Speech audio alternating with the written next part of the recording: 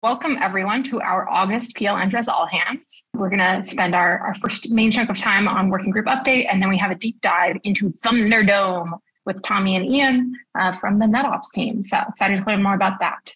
As a reminder, the EngRes working group is part of the Protocol Labs network, where we drive breakthroughs in computing technology to push humanity forward.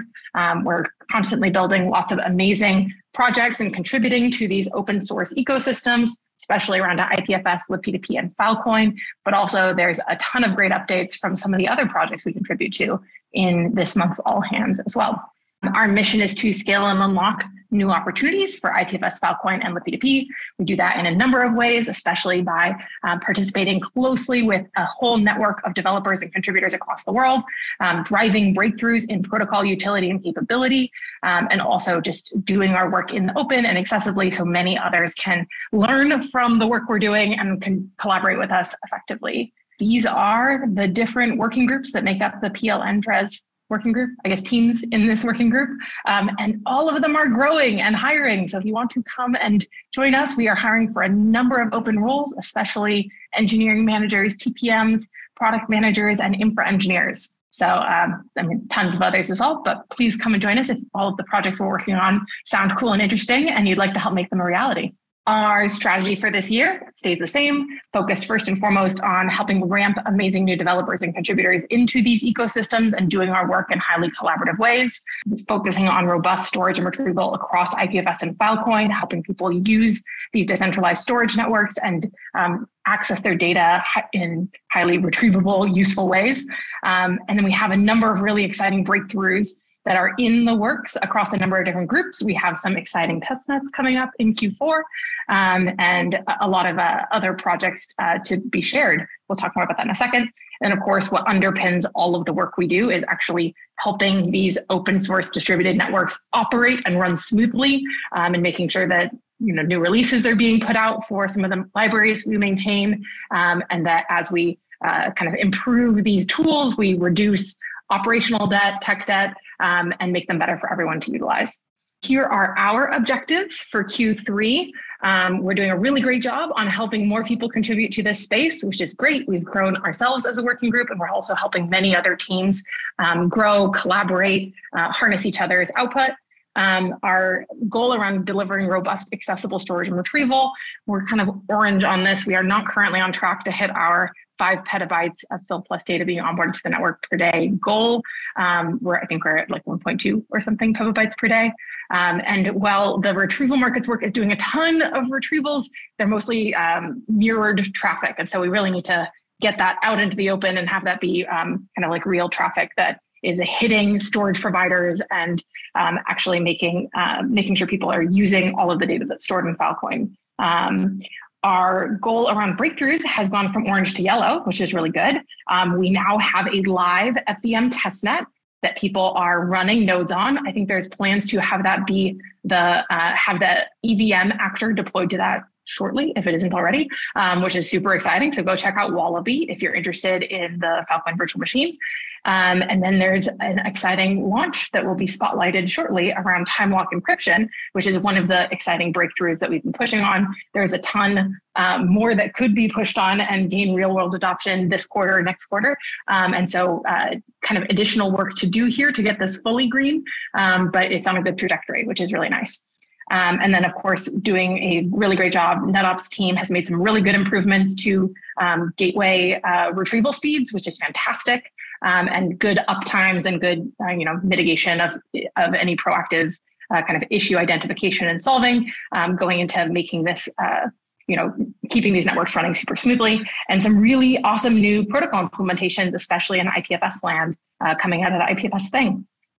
So all of this going pretty well. Some areas to continue working on, but making progress. And I'll hand it off to Adine for IPFS. Yeah, so IPFS, we're trying to make the web work peer-to-peer, doing it with content addressing. Okay, so some of the indicators that we're tracking in terms of performance and number of nodes, things are sort of continuing as they were. Nodes are growing, speeds are staying similar. We've been tracking the ongoing amount of PRs as well. We've added a new metric for tracking the spec PRs separately from the code ones. Code ones have grown a little bit. Some of this is, or a large chunk of the extra PRs are a function of unified CI, which you'll be hearing a little bit more about later this call. And also just sort of catching up on some triage that needs to happen post the IPFS thing event and some of the things coming from that.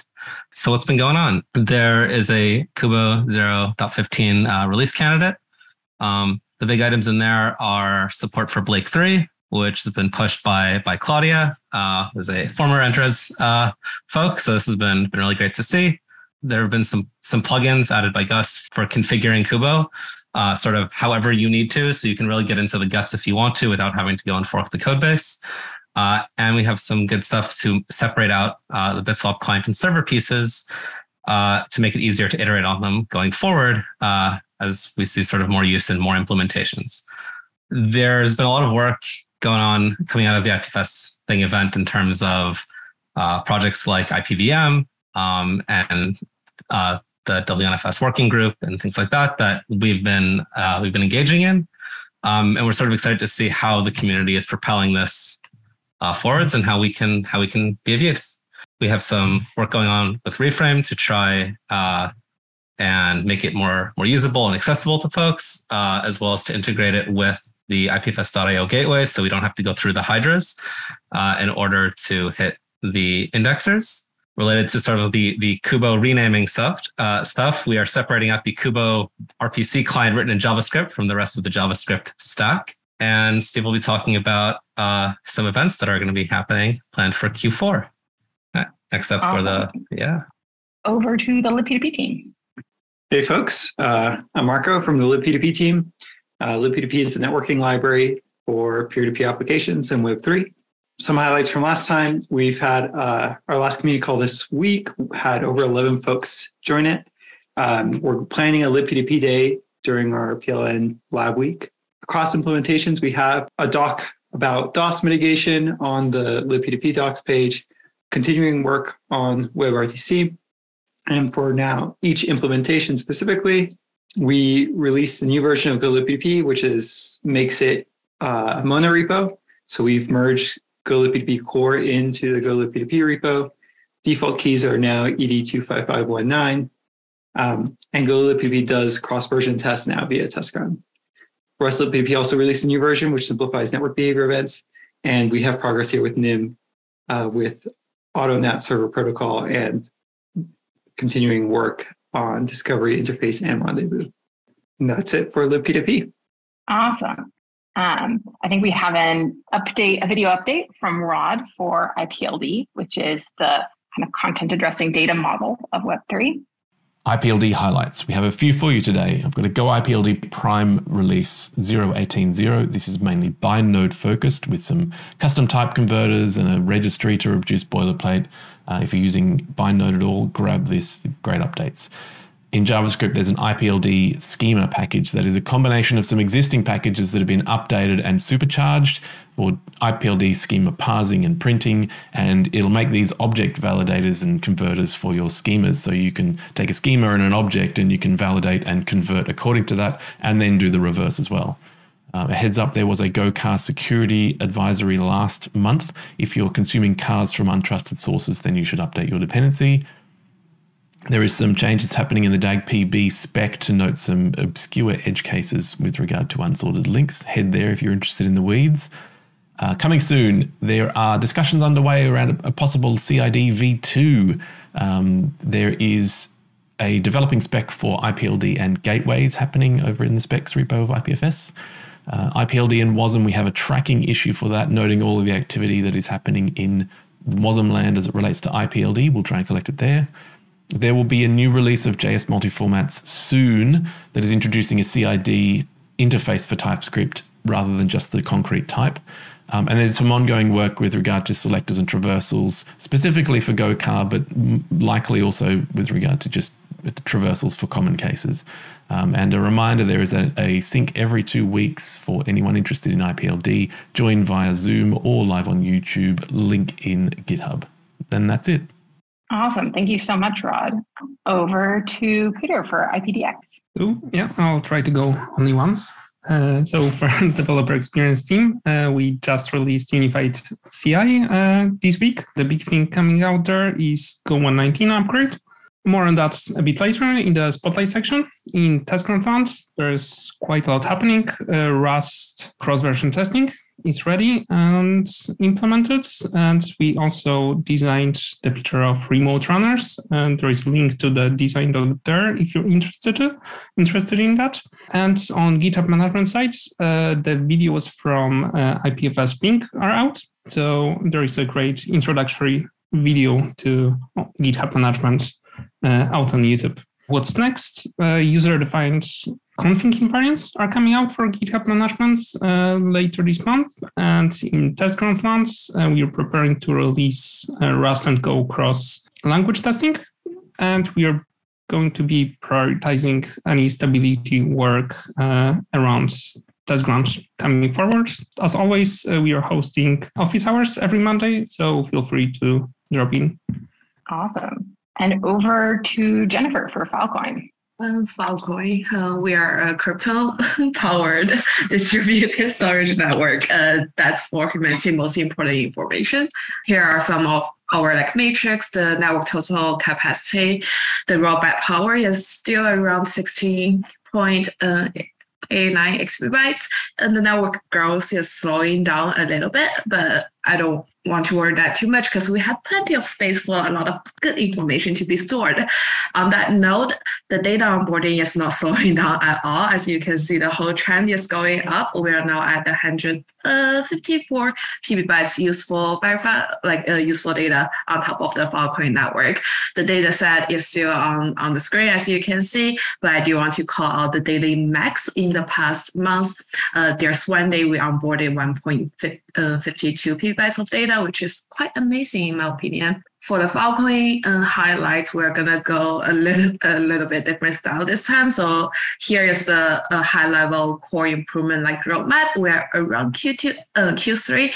So after shipping FVM M1, we're working on the next network upgrade. It's about programmability, storage actors to do some refactoring on that. Then FVM team is heading down, working out FVM, and the testnet is coming up. I will share more details later. There's a lot of effort on data onboarding, preservation, and other things. As you can see, in November, we're having a V17 upgrade, and there are two most heated FIP being discussed right now. Go ahead, take a look. The first one, FIP36, is about to adding a new multiplier according to the sector duration so that we can have longer commitment storage to the network.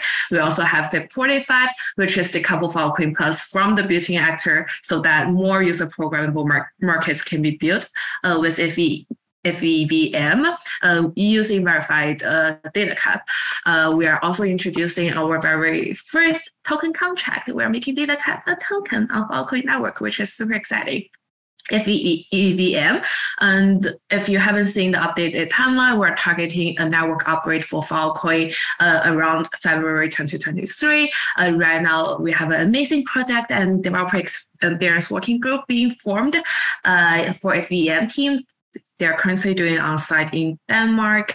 We're trying to build a lot of developers to build on top of Filecoin. We do have a testnet called Wallipy live already, so you can develop Wasm and Solidity contract on top of that network already. Join the public Slack channel on Filecoin if you are interested in that. We're also target to launch an incentivized testnet to bring more developers into the network in Q4, so that as soon as the FEVM goes live, we have a lot of use cases can be unlocked on Filecoin already. We will be hearing more from the Bedrock team, but they are focused on faster onboarding, more reliable retrieval, and maybe bringing some IPFS to Filecoin by enable BitSwap in Boost, which is super exciting. And the Lotus team, leading by Magic and collaborating with storage provider working group, we are trying to working with CD as a service service providers to lock down the design on how to enable Lotus Miner to work with the CD as a service so that more people can join in the Filecoin network and provide storage. If you have any advice, go join the discussion. That's pretty much it. Awesome. Lots of great things upcoming. Now for a couple of selected team updates, starting with NetOps. Jesse. The update from the NetOps. First, our first speed deliver is drop from 3 seconds to 1.3 seconds. It's a huge improvement. This is you can see the chart. We keep improve our infrastructure to make sure people can getting their data as fast as possible. It's great improvement and a great achievement in there. Our IPFS cluster is still getting a lot of ping, a lot of upload. It is a good thing, but we're also looking into any people in the community willing to run IPFS cluster with us. So we will have a very good guidance and end-to-end, a step-by-step like document for you, so we can run the whole network better. The weekly IPFS gateway request, you can see the number is down. Last week a little bit. We still try to figure out what's going on there because the number is back up this week again. We suspect it's because the Infarer, the company who also running the gateway, it is decommissioned, hoping the community will start running the gateway to make our gateway more decentralized. I think this is a good move, but the short term is kind of a effect. It may be getting more centralized requests into our gateway, or maybe some of the traffic is redirect from this Infarer endpoint, so getting a little bit. But we see data already backing up again. Also, I think this is a very good opportunity to make sure the community aware. What we try to do in here is not try to get all the requests go to our gateway. It is helping the community. Anyone want to run the gateway, please reach out us. We will helping you to helping the whole network to run a very good gateway and provide the best service for the whole network. It's the same situation for the unique IPFS gateway user a week. We still pretty good number. It's a little bit this week is because the traffic getting less, but it will come back next week. And that's pretty much from the KPI point of view for the NetOps. Awesome. And Corey for fill in for updates. Hello. We've been spending a lot of effort trying to get our own infrastructure onto GitOps. GitOps is a force multiplier for us that helps us do things a lot faster. The update is that that bootstrappers and all the critical infrastructure is running using this methodology. So if you have bootstrapped a Lotus node lately, you have used our new installations. We are starting to work on a more generic cluster that other teams at Protocol Labs in the PLN can utilize. So included in that is applications such as the IPFS operator. Those are available, and you can make use of it using our GitOps infrastructure. The chain snapshot service has had a soft launch. So if you're interested in that, please go have a look at the landing page. API.chainlove, this is a service that we run that has a lightweight Lotus API. We had no downtime since the last update and 1.7 thousand unique users. This is up slightly, but it's roughly the same as the last update. So going steady there. If you are a Lotus user, you might have noticed that there has been some improvements in the homebrew installation. So this is all thanks to Ian Davis, who's with Mycelium. He's done some great work to make sure that the macOS universal binaries works. Opportunities, what's coming next? We're continuing to onboard more things onto our Weave infrastructure. There's a list there of the projects that are being focused on currently. We are experimenting with a new front door concept. So in the past, if you've had any questions about infrastructure and didn't know where to go, now you can talk to us in Slack. We have a more thorough, more well thought out process for handling requests. I'll end with that. If you have a project and you need some place to run it, please let us know. If you would like to help us test the snapshots, we are very interested in making that happen. So reach out to us. Thanks. Awesome. Corey, is there a specific Slack channel that people can go to for that front door? Right now, just go to NetOps issues in Filecoin Slack. Cool. NetOps issues. You heard it here. On to Bedrock update. Jacob. Hello. So Bedrock heavily focused on improving storage onboarding support and really focusing over the next month on reliable retrievals. And so on the storage onboarding side of things, one of the things that we shipped recently in 1.4 RC of Boost is the ability to support calculating CompP for deal storage on the ceiling workers. And so this is a big improvement in terms of being able to improve the onboarding rate, removing a bottleneck on the Boost node in the markets process. And so that actually enables storage providers to be able to scale their data onboarding pipeline. So we've already had a couple SPs who benefited from this by early adoption. So nice wins there. We're also working on rolling out a HTTP full piece retrieval to storage providers in the Evergreen program, which is make it much easier for them to download full pieces for replication of all this like slingshot data that's been on the network since launch, try to make that a lot faster. We are on the retrieval side of things. We're working on, we've had some issues on CID.contact with index ingestion because we've been scaling so much data and onboarding so much data to the network that we're working on scaling that up. And so we've rolled out Index Star, which is a network splitter, which is enabling us to spread traffic out across multiple index providers. We have 6 now, 6 people running indexers on the network. Including us, which is really, really great to scale that up. And then on the as Jennifer mentioned earlier, so BitSwap and Boost is one of the big things that we're looking at landing by Phil Lisbon. And what this is going to enable us to do is have IPFS gateways retrieving directly from storage providers. So this will be a really big win for interoperability on the network. We're targeting having a good chunk of that work done in the next month and doing a lot of testing later on.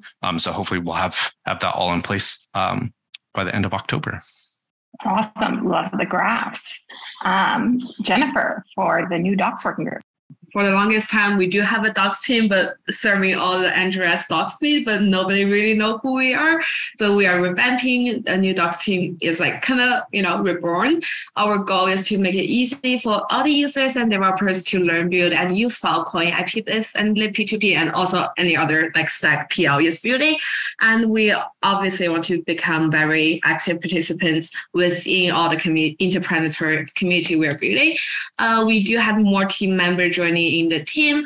Johnny mentioned, you all know them, and we have Danny focus on the P2P, Timo focus on like IPFS.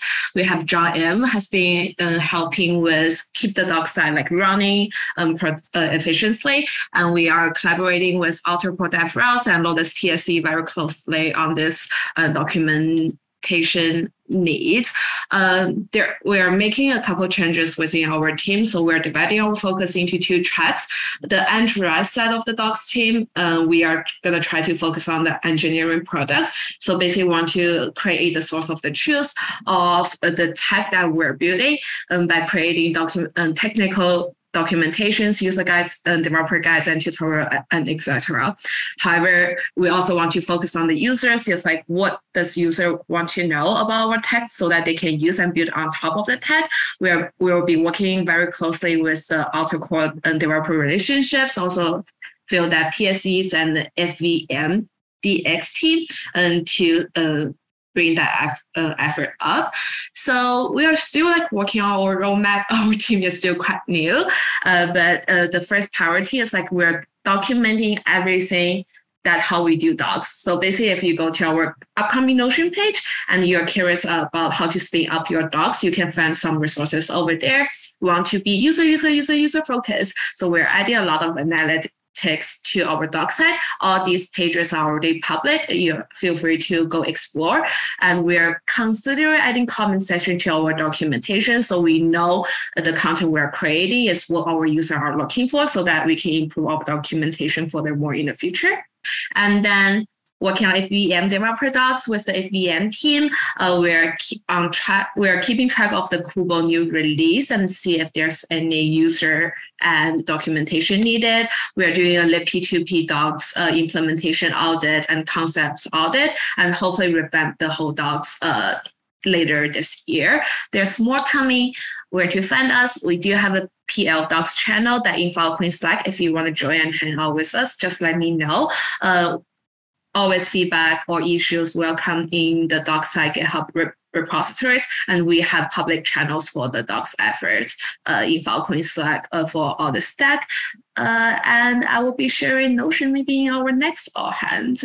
Awesome. Thank you for the update. Now over to a couple of spotlights on exciting work shipped and upcoming, starting with time lock encryption. Patrick. Hello, everybody. I'm Patrick from the DRAN team. For those of you who don't know, DRAN's a network for generating publicly verifiable, unpredictable, unbiasable random numbers. We recently implemented a practical implementation of time lock encryption that does not use proof of work. Time lock encryption is the ability to encrypt something now that cannot be decrypted until some point in the future. It's got some cool use cases like a dead man switch, MEV prevention in blockchain systems, anonymous auctions, and many, many more. Concrete things we shipped recently are a time lock library in Golang, and a time lock library in TypeScript. We also developed a demo website for encrypting vulnerability reports called Time Vault. All these were released and discussed at DEF CON in Las Vegas 2 weeks ago.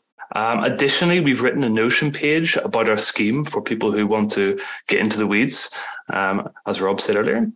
Additionally, we're releasing a blog post in the next 2 weeks that's going to detail how it's going to work and hopefully get the community involved a bit more. Also coming up, we're going to make a Rust-compatible library for time lock as well. And yeah, watch out for that. Feel free to join us on our Slack or on our Notion page and give us feedback. Thanks. Super cool. Users here needed. So if this scratches an itch you're trying to solve, come get involved in the Slack channel and start actually using this in prime time. Over to Peter for Unified CI. Oh yeah, me again. Hi. So yeah, the main thing we did this week on the developer experience side was to release new version of Unified CI, mainly targeted at Go users here. But maybe first let's start with what Unified CI is. So it's a set of GitHub action workflows, define how to test and release our code, currently supported for Go and JS, that we distribute to participating repositories.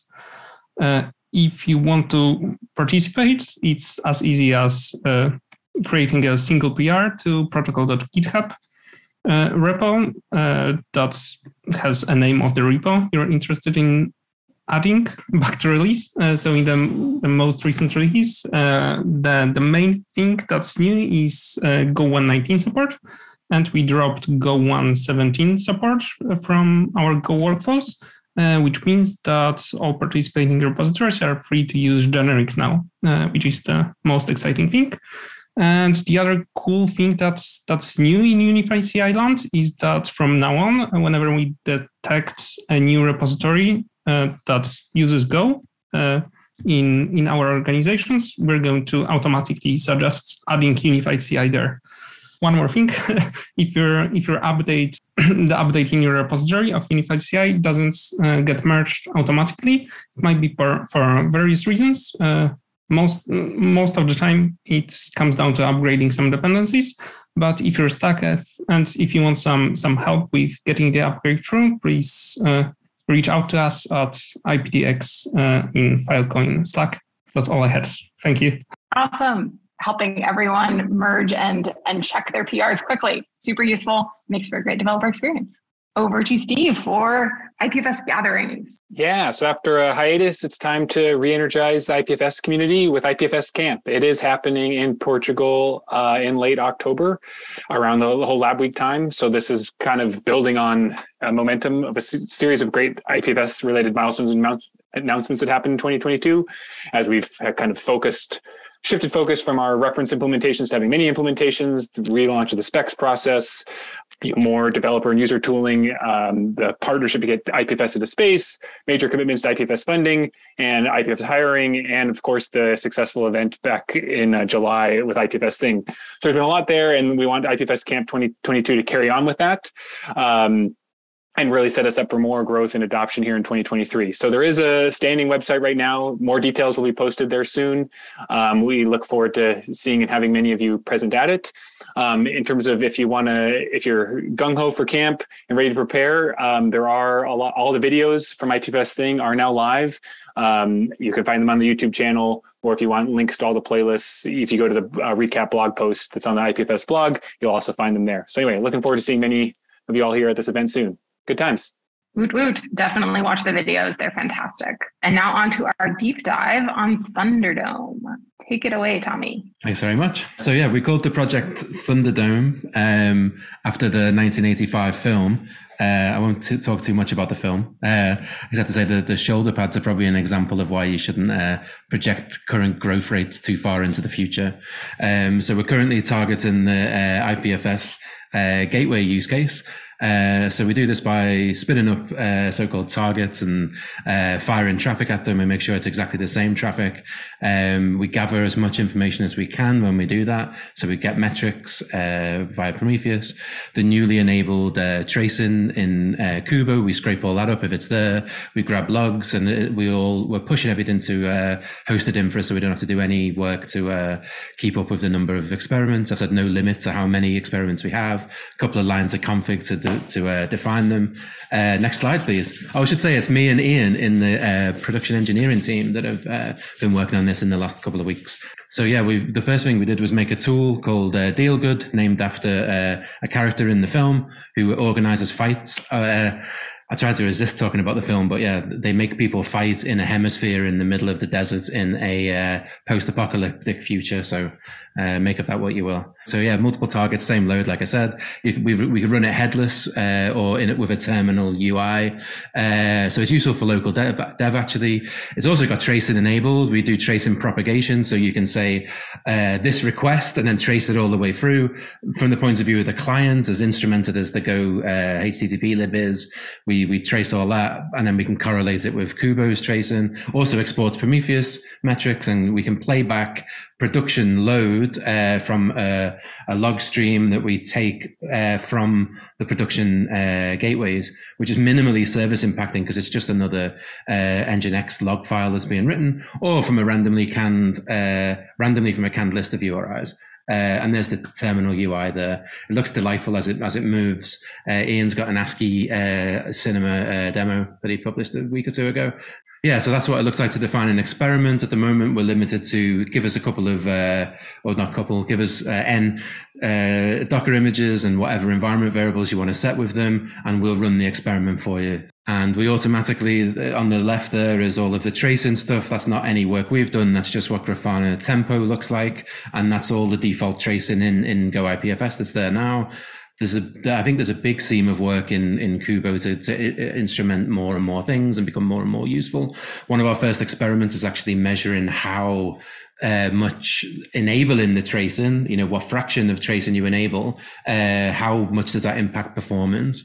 On the right there is a still from the demo video I'm about to play. And you can see the dashboard is automatically generated. So dashboard's for free. And then you've got a 1 minute, 45 second video to play.